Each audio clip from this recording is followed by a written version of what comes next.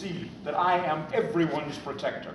How? The leader has no permanent friends, no permanent enemies, just permanent interests. What does that have to do with racial laws? Those were laws passed to be ignored. We Italians know how to pass those laws. You helped me write many. There is still the humiliation. Now, my daughter is married to a Catholic and converted. My son is married to a Catholic and converted. And I converted 10 years ago.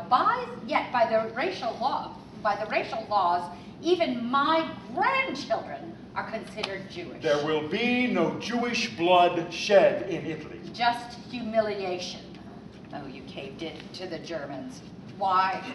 Afraid of being called the kosher fascist again? Don't push it. Remember, Dr. Pipano, my dentist, since 1910, is an Orthodox Jew. I would never allow anyone else to work on my teeth.